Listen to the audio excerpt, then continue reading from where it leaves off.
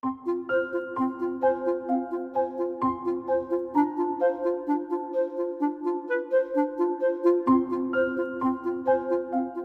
corona can be studied from ground-based telescopes only during eclipse. Whenever eclipse happens, we make use of it and try to test some of our ideas. Yes. We have only 2 minutes to do the experiment, and we have been preparing for maybe more than a year.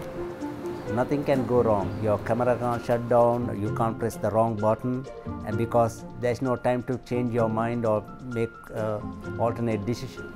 We are going to set up the telescope and observe the total solar eclipse at 4 different wavelengths, and the images taken in these 4 different wavelengths will be used to determine the temperature and flow speed of the corona. We are planning to take these images using a polarization camera, which will be a first for us.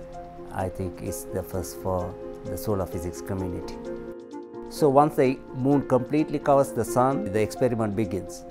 It's my job to make sure that the image is in the field of view.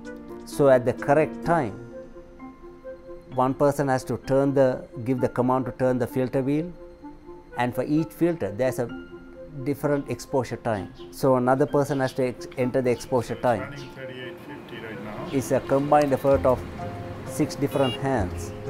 No one person can make any errors. 8121. We do feel the pressure and also the excitement of the eclipse. Still, we have to focus on our experiment. Hey, all done.